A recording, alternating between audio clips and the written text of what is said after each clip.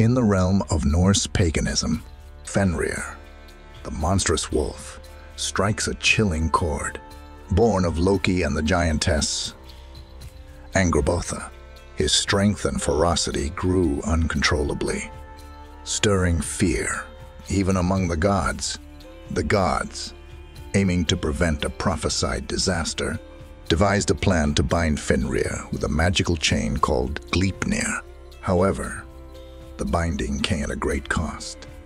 The brave god Tyr's hand, which Fenrir severed in rage.